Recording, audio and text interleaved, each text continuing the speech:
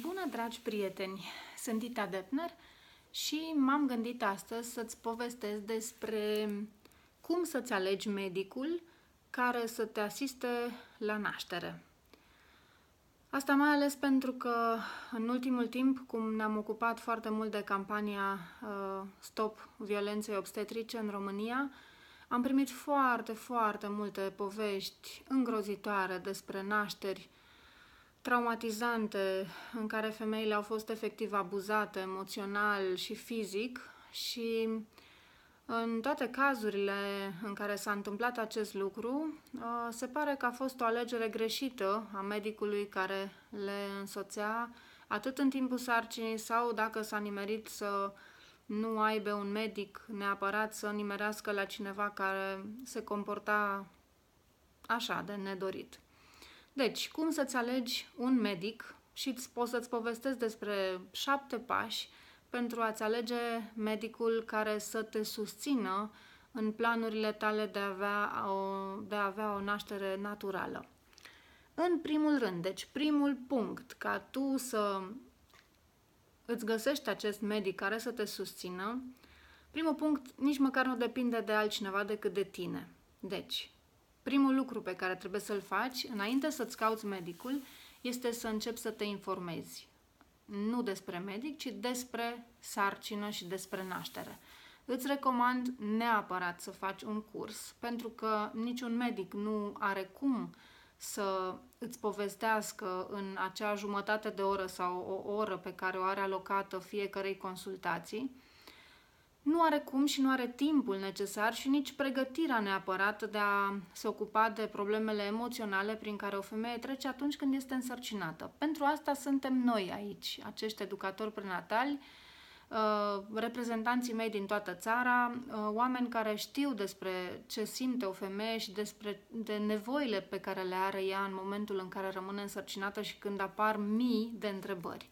Deci, în primul rând, informează-te tu despre tot ce ține de sarcină și naștere, astfel încât la medic să te duci, nu să-l întrebi ce se întâmplă la naștere, cum o să nasc, cum recunosc contracțiile, când plec de acasă, ce înseamnă copilul întors, când se întoarce copilul și așa mai departe, pentru că toate informațiile astea le primești la un curs premium de educație prenatală, pe care să-l alegi iarăși cu grijă, pentru că foarte multe, mai ales cele gratuite din spitale, de fapt sunt marketing ale companiilor mai mari care își vând produsele de creme, de plimbat copii, celule, stem și știți voi mai bine.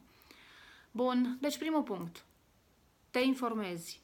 Nu doar din cărți, nu doar de pe net, efectiv făcând un curs. Un curs trebuie să dureze cel puțin 30 de ore, 35 de ore, ca tu să poți să îți însușești împreună cu partenerul tău toate informațiile care țin de naștere și de sarcină. Bun, al doilea punct, al doilea lucru pe care trebuie să-l faci ca să-ți alegi un medic care să fie pro ceea ce vrei tu. Intri pe grupuri de mămici. Acum, cu cât sunt ele mai mari și mai pline, cu atât o să găsești informații mai care se bat cap în cap. Îți recomand, dacă nu ai un grup de genul acela în care vezi că mai sunt și femei care nasc natural și care nu văd sarcina ca pe o boală sau nașterea ca pe o boală, îți recomand să intri pe grupurile noastre, NVDC România, pe Facebook sau căutați după numele meu sau mă abordați pe YouTube, că am acolo foarte multe întrebări la care răspund și căutați efectiv medici inimoși, da? Pentru că trebuie să ai inimă, nu mai trebuie să fii o brută care execută niște chestii ca un job, pentru că nașterea este o chestie super emoțională, nu e vorba doar de a extrage un făt dintr-un uter. Deci vă trebuie un medic inimos care să sprijine nașterea naturală și care să nu se simtă agresat dacă va trebui să se trezească noaptea ca să asiste o naștere, pentru că, hai să fim serioși, aproape toate nașterile când se pornesc? Noaptea. De ce? Pentru că atunci femeia este foarte relaxată.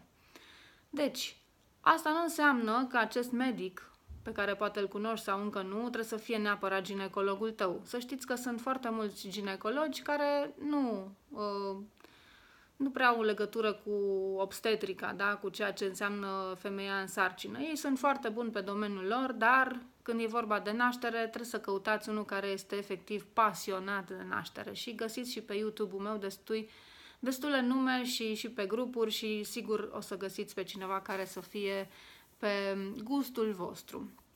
Bun. Acum, al treilea lucru, ca să-ți găsești un medic care să te însoțească și să te sprijine, ar fi să începi să cauți despre acel medic pe care l-ai găsit mărturii pe net. Adică, caută să afli cât la sută din nașterile lui sunt prin cezariană și câte sunt naturale.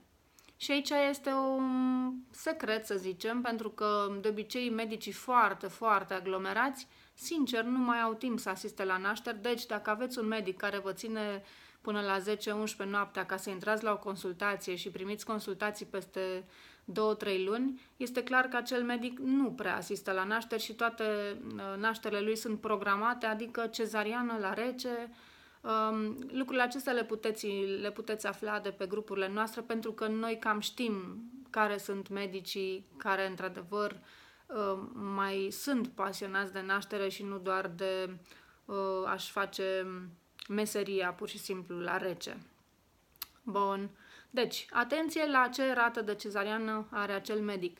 Chiar dacă vă înțelegeți minunat cu acel medic, să știți că nu o să-l convertiți să iubească nașterea naturală, care niciodată nu știi cât durează. Da? Deci nu vă propuneți ca medicii cu care poate până acum ați colaborat sau i-ați avut să-i convertiți în fanatici ai nașterii naturale. Bun, un al patrulea punct. Fă-ți o programare și du-te să-l cunoști. Și acum, în momentul în care te duci la medic, de obicei te ia cu dureri de stomac, emoții, aoleu ce o să-mi zică, primul ecograf și așa mai departe. Vă recomand oricum acest prim pas de a-l cunoaște să fie cât mai după 12 săptămâni de la instalarea sarcinii în corpul tău. Am expus de ce facem chestia asta în alte videouri de ale mele, căutați-le pe YouTube, o să le găsiți.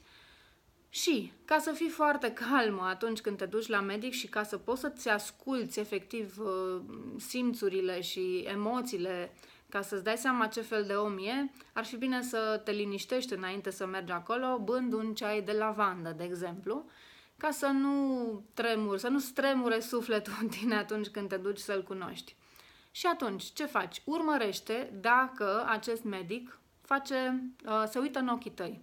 Deci, în momentul în care îți vorbește, vezi dacă îl interesează despre tine, dacă el te întreabă și cum te simți și nu îți face acel prim cearșaf în care îți zice trebuie să faci analiza asta și asta și după aia vedem noi mai departe. Nu asta contează, ci contează cum ești tu ca și stare, iar dacă medicul acesta face contact astfel cu tine, poți să-ți dai seama că așa e omenesc, da? Pentru că să nu uităm, sarcina nu este o boală. Bun. Al cincelea lucru pe care să-l faci în momentul în care vrei să-ți alegi omul care va avea grijă de tine în timpul sarcinii și în timpul nașterii. Dacă la primul consult acest medic pe care l-ai ales începe să-ți povestească despre riscurile și nenorocirile care se întâmplă la naștere, lasă-l, pentru că este clar că acel medic nu va naște natural cu tine și nu va face absolut nici o concesie în a-și schimba stilul de a gândi. Bun, deci îți cauți alt medic. După ce ai găsit acel medic care te respectă și vorbește cu tine și se uită la tine și te consideră ca un om, nu ca o mașinărie care trebuie analizată și testată, discută cu el pe baza planului tău de naștere. Planul de naștere este o unealtă foarte bună în a te informa pe tine, pentru că tu când te duci cu planul de naștere, acela trebuie să fie deja completat. Apropo, planul de naștere îl găsiți în descrierea acestei postări și pe site-ul meu. Îl puteți descărca gratuit. Vă recomand să-l descărcați și să-l citiți, să-l parcurgeți pentru a vă alege efectiv ceea ce vă doriți și pentru a avea, de fapt, cunoștințe despre ce proceduri standard se fac într-un spital și pentru a putea spune, da, eu nu-mi doresc asta, eu îmi doresc, de exemplu, să fie cordonul bebelușului lăsat să pulseze, da, cel puțin 15, 20, 25 de minute. Ceea ce nu se întâmplă de obicei. Deci planul de naștere este o unealtă foarte, foarte bună de a îți cunoaște ce înseamnă fiziologia nașterii și de a pune în practică efectiv dorințele voastre, ale cuplului, pentru primirea copilașului în familia voastră. Deci discută cu el pe planul tău de naștere. Ăsta este punctul 6, iar al 7-lea pas pentru a-ți alege un medic care să te susțină la o naștere, roagă-l să-ți prezinte procedurile standard din acea maternitate unde vei naște. Este foarte important să știi care sunt procedurile standard, pentru că altfel te trezești într-un film care nu e al tău. Și într-un film care îți spulberă toate visele și toate dorințele tale de a avea copilul lângă tine, de a alăpta, roagă-l să-ți facă cunoștință cu medicii de pe secția de neonatologie. Du-te și discută cu ei, pentru că noi am vorbit până acum de obstetricien, da? De ginecologul care asistă la nașteri.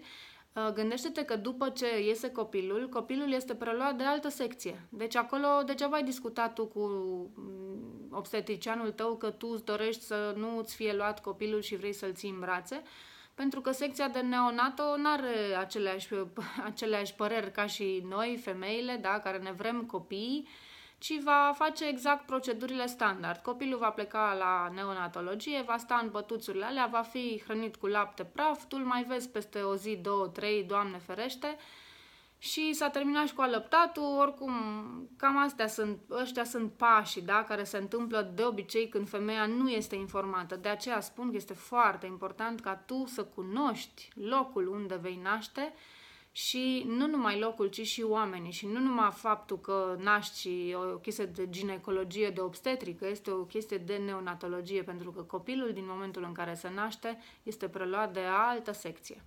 Deci, cam astea sunt lucrurile pe care trebuie să le știi. Te rog frumos, mult de tot, ca să nu mai pățiți la fel ca alte femei care efectiv acum își prelucrează ani de zile traumele cu psihologi, terapeuți, și foarte greu, pentru că toate aceste eșecuri și toate aceste experiențe negative se amprentează pe familie, pe atmosfera din familie, pe emoții, pe copil, pentru că copilul va fi în primii 6-7 ani oglinda mamei, iar dacă mama este în depresie și este praf după naștere și e terminată psihic și emoțional, vă dați seama că copilul acela va oglindi efectiv starea și va fi un copil dificil de liniștit, pentru că va plânge foarte mult, nu o să știți cum să faceți ca să se liniștească, deci totul depinde de mamă, iar de aceea spun că nașterea este foarte importantă și cum ne naștem copiii este iarăși foarte important.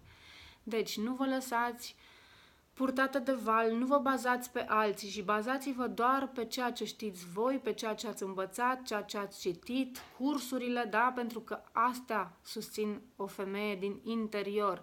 Degeaba vă căutați un medic minunat, cel mai minunat medic, chiar și din România sau chiar și din lumea asta, dacă voi nu sunteți pregătite. Credeți-mă, acel medic nu are cum să vă ajute, pentru că nu este nașterea o rețetă. Faci atât și iese atât, mai faci o contracție, mai e 1 centimetru. Nu există așa ceva. Nașterea se desfășoară după emoționalul femeii. Deci dacă femeia este încordată, plină de frică, are temeri mari, profunde, a mai suferit încă o traumă la o altă naștere sau a suferit o cezariană nedorită la altă naștere și nu s-a simțit împlinită ca și femeie, toate aceste lucruri o vor bloca la următoarea naștere, pentru că acelea s-au întipărit foarte, foarte profund în subconștientul ei. Deci, nu ajunge să ne alegem doar medicul. V-am zis, primul punct și primul pas este, clar, să începem noi să lucrăm cu noi, cu propriile noastre emoții, cu propriile noastre trăiri, pentru că de acolo pleacă tot. Și, bineînțeles, medicul, care este foarte important, dar începeți cu voi. Oricum aveți timp, pentru că până la 12 săptămâni lăsăm corpul să își aleagă dacă păstrează acel embrion, că este viabil, sau nu. Uitați-vă și la videourile pe care le-am vorbit despre cele 9 videouri, cele 9 videouri în care povestesc despre sarcină și naștere, ca să înțelegeți ce spun eu acum în câteva secunde. Deci, contează foarte mult să fii tu pregătită, iar după aceea o să găsești și medicul care să te sprijine și care să-ți fie într-adevăr de folos, dar baza ești tu. Nu te mai baza pe alții. Îți mulțumesc că mă urmărești, mă găsești aici, pe YouTube, sau pe site-ul meu, dittadepner.ro, sau mă găsești efectiv pe Facebook, pe toate paginile mele sau pe grupurile mele. Îți mulțumesc mult!